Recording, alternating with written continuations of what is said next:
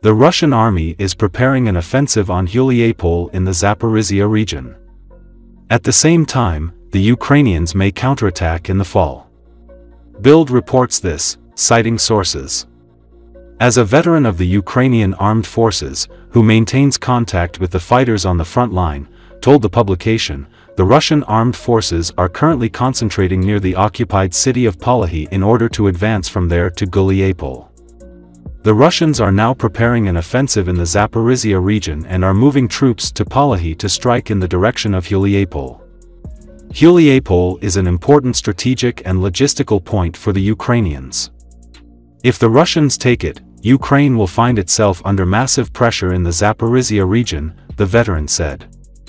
Another source in Western military circles reported that shortly before the NATO summit in Washington, the alliance's allies were informed by Kiev about the Ukrainian mobilization plan, which could lead to local counterattacks starting in the fall. According to Bild, new brigades are already being formed in the Ukrainian armed forces for this purpose, damaged units are being rotated, and losses are being compensated. The West believes that the Russian military could be overwhelmed in the coming months, which could lead to a new turn on the battlefield. At the same time, a source in Kiev reported that recruitment is proceeding slowly at the moment. In a recent interview with the BBC, Ukrainian President Volodymyr Zelensky said that the hot phase of the war with Russia could end this year. The Ukrainian leader admits that the war will end diplomatically, not militarily. This does not mean that all territories are recaptured by force. I think that the power of diplomacy can help, the president emphasized. He said the entire world must put pressure on Russia to persuade it to sit down at the negotiating table to end the war.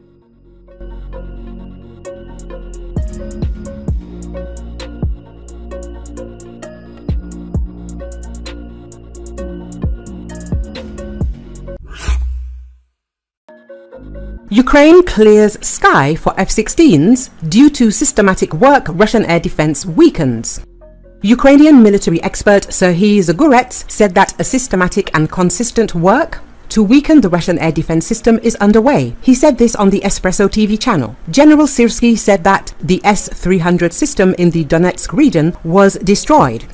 Later, the advisor to the mayor of Mariupol said that this complex was destroyed near Manhush. The point is that the enemy is using these systems to cover its facilities and hit our facilities in ground-to-ground mode. Syrski says that over a certain period of time, about 20 complexes and about 15 enemy radar stations were destroyed. This indicates that the Ukrainian side is systematically disabling enemy air defense systems. This may also be related to preparations for the use of aircraft in the future, i.e. to clear the sky for F-16s, explained Zgurets. According to the military expert, there is a systematic and consistent effort to weaken the Russian air defense system. On July the 12th, there was also information that an enemy S-300V system was destroyed at the airport in Mariupol. In particular, the radar stations of this complex were damaged and destroyed, notes Zagurets. Recall at midnight on July the 16th, units of the missile troops of the Ukrainian armed forces, together with other components of the defense forces, struck at Russia's S-300 system in the temporarily occupied Donetsk region.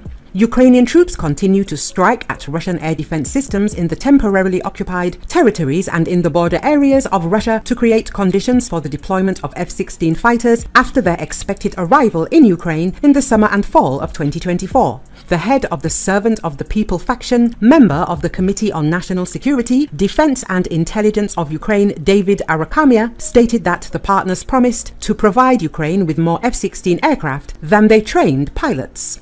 The MP said on the national telethon that Belgium, the Netherlands, Denmark and other allies have already promised twice as many aircraft as Ukraine has trained pilots and engineers to service Western aviation. Commenting on the insufficiently fast pace of aircraft deliveries, he noted that this should be treated with understanding because these are still record-breaking deadlines. According to him, in non-war times, the delivery times for aircraft are always 5 to 6 years, and now in the case of Ukraine, we are talking about 1 year.